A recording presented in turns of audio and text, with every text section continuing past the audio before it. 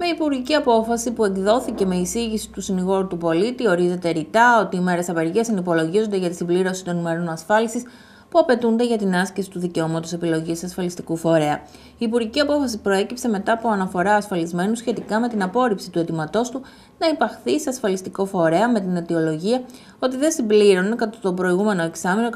150 ημέρες ασφάλισης.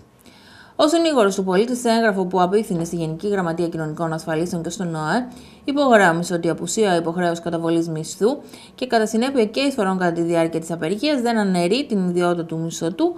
ούτε συνεπάγεται τη διάρρηξη του ασφαλιστικού δεσμού, όπως μάλιστα είχε κριθεί.